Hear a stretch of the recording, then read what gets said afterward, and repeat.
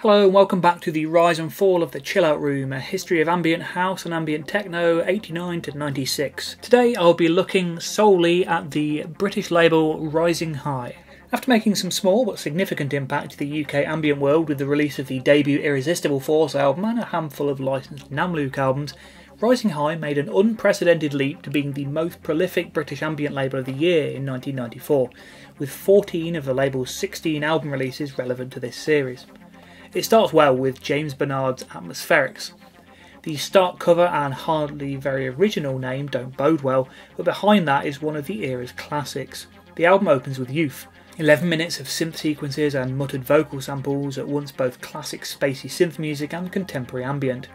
Bernard possesses an excellent ear for melody, and the one on display here grabs you immediately. With its sinister loop voice sample, track 2, Complete Nonsense, quickly dispels any worries that Bernard will be too traditional here. A deeply unsettling track, it opens the listener up to the fact that this album may contain surprises. Phosphorus is ambient trance, a close cousin of the artist's Influx project. Mars Rain is pure texture, an abstract, extended atmosphere evoking the bleak landscape of the title. Lost in It, on the other hand, goes for the jugular, a deeply emotional track that's hard to forget.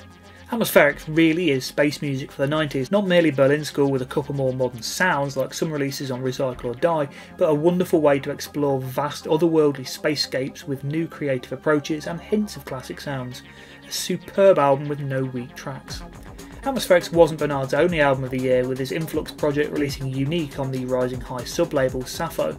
Blending ambient techno, trance and acid, the record features the same superb melodic sense as Atmospherics, albeit with more in the way of rhythms. The ambient mix of dreamscape is pure atmospheric style, and the beats rarely hit hard, meaning despite some frequently very fast tempos and trancey synths, it will likely be appreciated by a lot of ambient fans.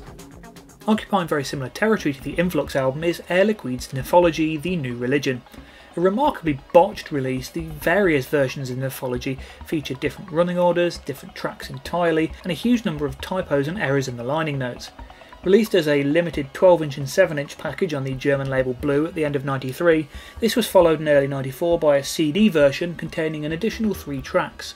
Licensed for release on Rising High, the tracklist expanded to 12 on the CD and 14 on the double LP, almost twice the number of the Blue vinyl release.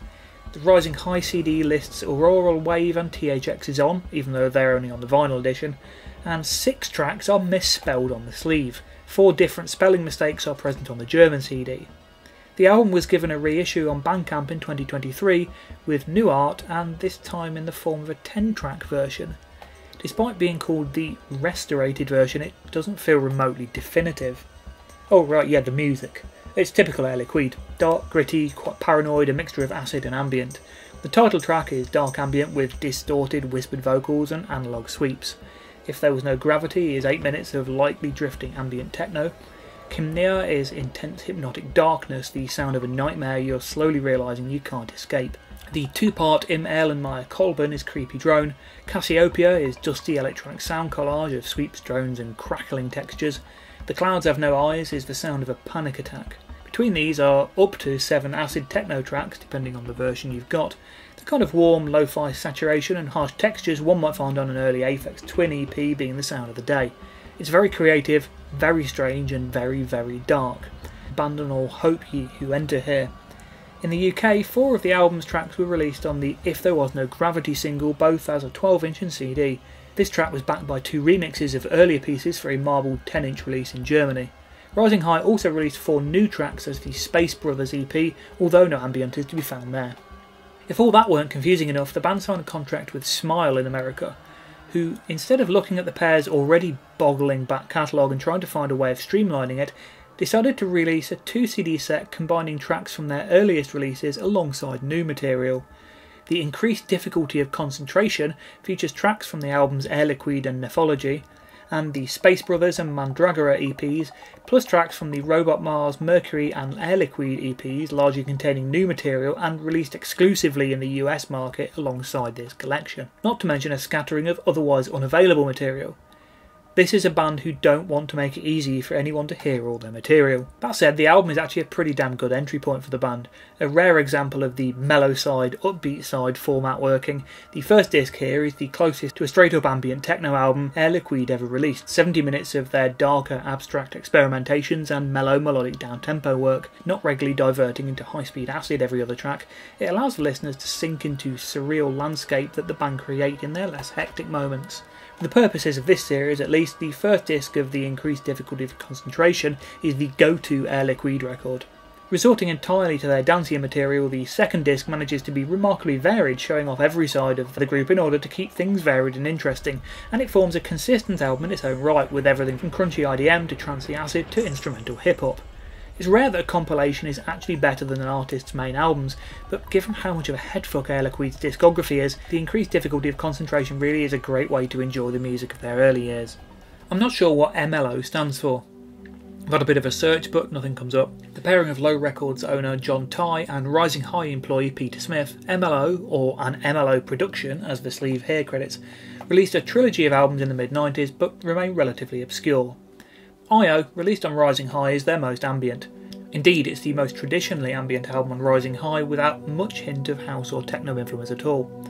At times it even feels closer to the rising ambient end of post-rock, with tracks like Opener Wimborne with its warm analogues and live bass sounding closer to groups like Lab Radford than the usual Rising High fare. An incredibly minimal, repetitive album, highlights include the spacious plucks of Fast Water and the subtle, deep pulses of Ghost. Although a world away from the likes of Space-Time Continuum and Biosphere, IO nevertheless has much to offer, a breath of fresh air and a moment of pause among the avalanche of 1994 releases.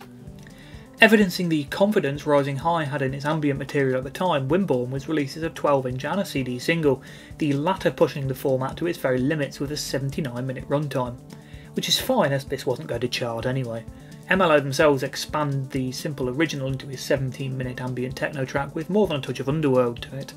With such a minimal track to start with, the guest remixes are given a lot of freedom, and as such it comes across like a various artists compilation. The Space-Time Continuum and Wagon remixes sound very much like one would expect from their own tracks. Exclusive to the CD edition is a 26-minute remix from the then 17-year-old Daniel Pemberton, one-time Fax artist who has gone on to be a regular collaborator with FSOL and now works soundtracking Hollywood films. Also in '94, MLO released the descriptively named 1 hour 1 minute 1 second. Half a techno album, it also contains some beatless pieces, similar in sound to IO but less distinctive. Two Voyages does have some pleasingly spacey sequences, but the real highlight is the amusingly named album closer Birds and Flutes and Shit, a really rather lovely field recording drenched melodic acid piece that at least takes a jab at its ambient cliches with its title.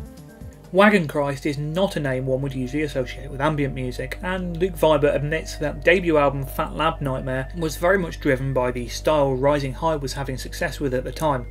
Vibert had been signed to Rising High after the popularity of his collaborative album with Jeremy Simmons on Reflex, and was still finding his way as a solo artist. Phat Lab Nightmare is the only album of his relevant to the series, but being honest, it's Vibert's 95 releases that made him an enduring name in electronic music.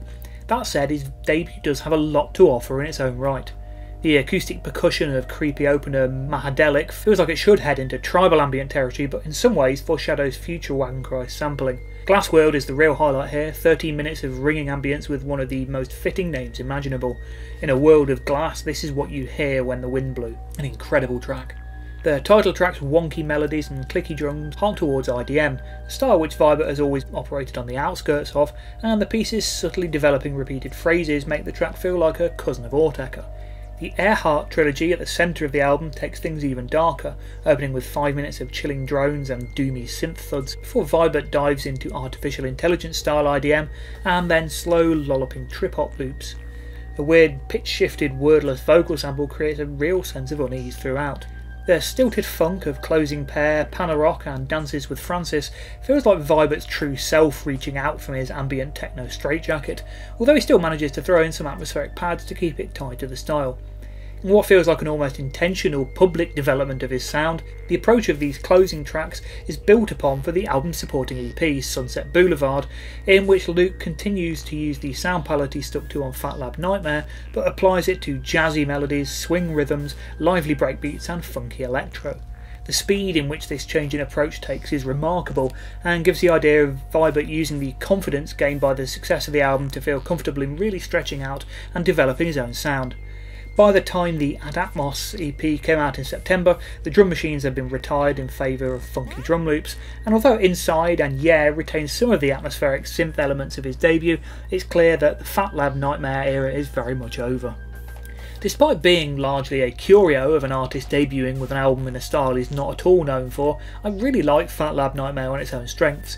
If anything, the last two tracks feel like they should have been included on the Sunset Boulevard EP, maybe in place of Sleeper, which would work better here, and they slightly distract from the style on display. It might be a sound Vibert never returned to, but he did an incredible job adjusting to what he felt were label expectations at the time. It's a great example of a fantastically inventive artist pushing himself and coming up with the goods. The New London School of Electronics, I'm not sure if I like the terrible pun or loathe it, was a one-off collaboration between Rising High head honcho Caspar Pound and Laurence Elliot Potter, not a household name but a man of many aliases and some renown, having collaborated with the likes of Dave Seaman and Paul Oakenfold. Potter had worked with Pound on many of the latter's own remixes, and the two clearly had a close working relationship. Rising High's ambient output was admirably varied, and what we have here is different once again to everything else released so far in '94. Opening with a brief 2-minute burst of electronic sound that feels like a deliberate homage to Tangerine Dream's Phaedra, we then head into the more tribal-oriented sounds of The Queen and the Eclipse, before taking a dive into down-tempo ambient techno with the stunningly beautiful Georgia. It's a fairly stripped-back piece, closer to the DIY sound of many Silent Records releases, if better engineered, but the melodies sell it completely.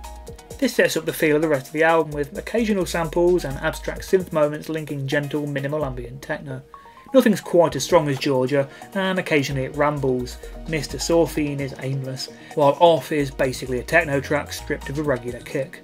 The title track is a remarkably intense Berlin school piece that acts as a great climax to the record before descending into a brief atmospheric outro. The deepest cut is never going to end up on a list of the all-time great ambient records, but that doesn't mean what's here isn't good. It's a less remembered record, but really worth checking out. If you showed me a 1994 album called Electronic Dub and asked me who was behind it, I wouldn't guess the New London School of Electronics and Air Liquide. After all, nothing they produced by this point really counted as dub. I suppose it was all electronic. Electronic Dub isn't an entirely misleading name, but it's not what I'd call it, especially to naming the album and every track Electronic Dub. The first part has a slower tempo and some deep bass, but then we head into fairly trebly ambient techno for part 2, and all traces of dub are lost. The light bleeping melodies and crisp production of this section feel like Pound and Elliot, while the overall creepy darkness is pure Air Liquide. Indeed, this is much the case for the bulk of the album. If I were to guess the working process here, it feels like Air Liquide started up with their usual ambient techno paranoia, which was then fine-tuned by the two Brits. Could be way off, of course, but gives an idea of the record's sound. Part 5 is the most overtly dubby, but the bass barely booms, instead focusing on squelchy acid. For those after a cold, minimal, almost proto-dub techno kind of record, then Electronic Dub has a lot to offer. Falls slightly outside my own taste, however. My favourite Rising High release of '94 is Syzygy's Morphic Resonance. There's that title again. In a nice link to one of the other video series I'm doing on YouTube, one half of Syzygy was Dominic Glover, one-time Doctor Who soundtrack composer. Although just about everything else the pair released was techno and trance, a couple of mellower B-sides aside, this album is top-draw 90s ambient, the kind you'd expect 2 or 3 albums into a creative career in the style. The one thing early acts like the KLF and the Orb set up was the idea of music taking you on a constantly changing journey, and that's one thing many of the more minimal and repetitive records of the era lack. Morphic Resonance, however, is the kind of dense, detailed musical journey that's an absolute joy to get lost in. Open life field switches between sections of deep synth bass and flute melodies into subtle percussion loops and then suddenly into a gorgeous piano melody. Layers of synth, percussion and samples come and go throughout, the piece's structure ever changing and developing. This opening track alone is enough for the album to deserve a place alongside high watermarks of the style like Lifeforms and 7614. It's also an enjoyably varied album without ever seeming disjointed. The filtered flutes and drones of Spirit fade into harps and field recordings which blend seamlessly, oh yes, I love a good gapless album, into the tribal drums and gated synths of Dreams of Flying, while the title track launches headfirst into epic ambient techno, 11 minutes of subtle beats, multiple synth sequences and Eastern vocal samples. Moonworks is an abstract interlude, rumbling synths and strange disembodied sounds, and it pairs well with the playful arpeggios and spoken loops of Dialogue of Consciousness. All 11 tracks on Morphic Resonance are superb in their own right, but they combine to create an incredible journey. When I was first searching through the era to find more classics, I'd come across so many very good albums that were just missing that special something, that bit of magic that elevated them above two ravers with a drum machine and a sampler making some tunes to chill out to. And I was blown away when I finally got to this album. A truly unsung masterpiece of the era, and one that deserves to be remembered as an all-time classic. Are you tired of the blue and black covers yet, by the way? Bad news, here comes another. Dominic Woozy's Neutron 9000 project had been around for a few years by this point, creating the down-tempo electro of the Greenhouse Effect, followed by the vocal house of the bafflingly titled Walrus. Having started exploring ambient music under his own name, as well as Mysteries of Science, Woozy revived Neutron 9000 for Lady Burning Sky. Working this time with Laurence Elliot Potter, initially brought in as an engineer and label representative and quickly developing into Woozy's creative partner, it's not a record like previous Neutron 9000 albums, nor is it like Woozy's other ambient records. And I'm going to put it out there straight away, the title track is one of the greatest pieces of music ever recorded. I make my own music, and every now and then I actually stumble my way into making a track that gives me goosebumps, the sort I listen to and think, no fucking way did I make something that good. In the past 25 years I've probably made enough to compile into a mini album. But if I could make a track even a thousandth as good as Lady Burning Sky, I consider myself satisfied to stop forever. In the liner notes for the 2021 vinyl reissue of the album, Woozy says that after the album was completed, he didn't listen to it again until putting together the reissue 26 years later. How the hell do you make a piece of music this astonishingly beautiful and then not listen to it for more than a quarter of a century? It's one of those deceptive pieces that uses comparatively few elements. The bulk of it is taken up by 5 or 6 tracks of audio with bits and bobs laid on top, yet feels as detailed and fleshed out as you could ever hope a track to be. Dear musicians, never put the best track on the album first. If you can bear to do so, put it last. Alright, some of my own albums have ended up so rear-loaded that I'm sure a lot of people have given up before they've got to the first good track, but still, nothing on Lady Burning Sky could compare to those first 14 minutes. The album's only sub-10 minute track, Nab, is actually very strong and reasonably simplistic but perfectly balanced piece of 90s ambient, the booming kicks adding that perfect touch that grounds the track in the post-rave era. She Trails Flowers is warm, welcoming, friendly, a nice respite after 2 more dramatic pieces. Empire reverts quickly back to the dark, dramatic, emotive, melodic feel of the earlier tracks, slowly building up to a devastating climax. Suddenly exploding into chunky beats and 303 acid, Indian Prayer ends the album with a bang. It's somewhat unexpected, but strong enough to get away with it. Oh right, yeah, there's also Talking Eyebrow. 18 minutes of frequently atonal synth noise, random bits of percussion and pretentious talking. Never before has a track come so close to ruining an album for me.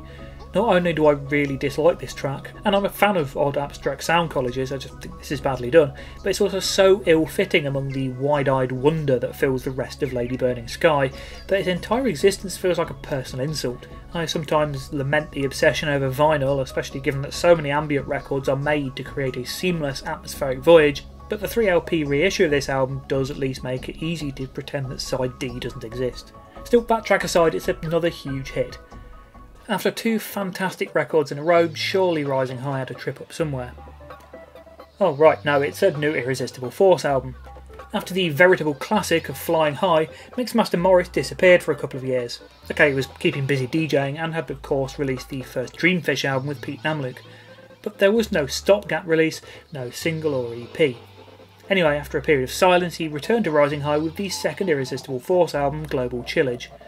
It's a pun on Global Village and Chill Out, and honestly, Chillage is an awful word, with all apologies to Mick Chillage, but honestly that name is bad. Thankfully the music's not. Fundamentally, Global Chillage features the same aesthetic ideas as Flying High. The sounds here are all gated, arpeggiated, sent through quick delays or a combination of those, leading to the same staccato sounds as the debut album. What's changed is the actual sounds themselves.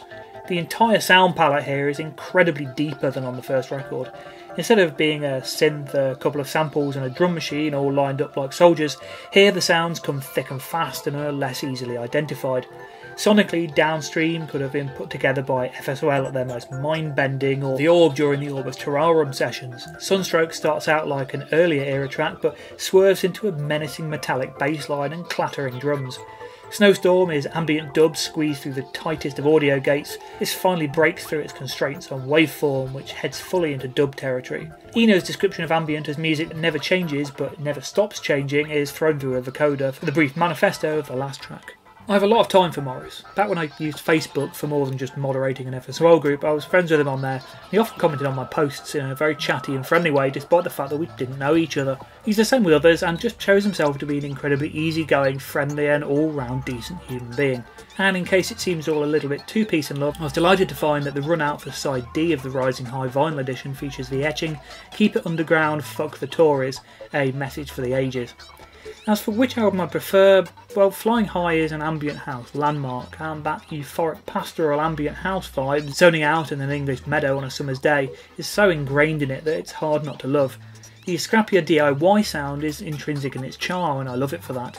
But as a musical production, Global Chillage is just a big step up. It's ultimately the same idea, there are no major conceptual or compositional upgrades here, but the way everything is just given 1,000 times more depth is astonishing. It's like wearing glasses after years of short-sightedness. We must be done by now, surely, I hear you ask. I know you loaded up this video 6 hours ago and we've lost the will to live since. We're near the end though, honest. Tanzmuzik's Sinsekai is unusual in being recorded by 2 Japanese musicians. While by '94 this kind of music had reached around the world, there weren't many Japanese acts involved, especially releasing albums in the UK. At the end of '94, Rising High were beginning to take on a few more IDM leading acts, and Tanzmuzik were one. Okay, Asia Indian is trancey, but the bulk of the material here is in the '94 IDM style. Very slightly lo-fi, clanging beats with the rigid hardness to them, dark and minor key melodies. The chord sequences delve further than most in the genre, showing some strong compositional chops, but as an album it feels surprisingly generic after a run of memorably strong records on the label. Partially named after nomadic tribes living in the Middle East and Northern Africa, I always imagined Bedouin Ascent would fall either into the ethno or tribal ambient categories. It was with some surprise then that I discovered that the music's IDM, rooted in industrial influences. Kings Up Bitswaz was one of the very few people of ethnic minorities working in the 90s ambient scene, and that may well have inspired the name. As for the music, debut album Science, Art and Ritual concludes Rising High's '94 run with more IDM. There are wonderful mellow beats and beautiful melodies in He Is She, while Ancient Ocean 2 does make more steps into ethnic territory with acoustic percussion elements and flute melodies. The 23-minute closer Beyond the Seventh Gate, meanwhile, is minimal ambience with stripped back beats. All three are very worth a listen for those in search of more ambient material, but the remaining tracks are very much in the punchy, poundy IDM vein. The remaining story of Rising High's 1994 comes in the form of compilations. The first release was the second volume of the Pete Namloot Definitive Ambient Collection series, a second collection of pieces largely drawn from the beatless tracks found on Phat's Trance 12 inches, with a few tracks from previously licensed album by Silence Air and Dreamfish thrown in for good measure. Very soon Namloot would set up his Ambient World label and no longer need to license Phat's material out to other labels, although ironically this album would end up being reissued on Ambient World itself, and has even ended up on Silent State's Pete Namloot Bandcamp page. The other two notable compilations are Chill Out or Die Volumes 2 or 3. After one of the UK's first and most memorable ambient techno compilations with the first wide-ranging Chill Out or Die, Rising High went all out with a vast 2CD or 4LP set at the start of '94, featuring many of their own artists plus several licensed from other labels. With its longer runtime and more developed sound, the second is probably the most easily recommendable of the series. '94 closed with the release of Volume 3, but by this point things had cut back to a single CD or double LP again, with every track coming from the Rising High catalogue. It was like a strange decrease in confidence, especially as most of these tracks were released on the label's albums not long before the compilation came out. Still, it's fair to say that '94 was a triumph for Rising High, a label which had mostly dealt in dance singles in the past. For those who've delved further than the biggest names in 90s ambient, Rising High is one of the key labels of the era, with several absolute classics released in '94. And with that, I'm going to lie down. Please do let me know your thoughts on these wonderful albums and Rising High's catalogue, and as a label in general. I'd love to hear them, and there are subscribe, like and share buttons you might also like to press. And for those of you who use Spotify, check down below in the video description, there should be a link to a Spotify playlist that accompanies this series of videos. I'll be updating that with all the material I cover every time a video comes out. I'll be back next time with another range of British labels, and I hope to see you then.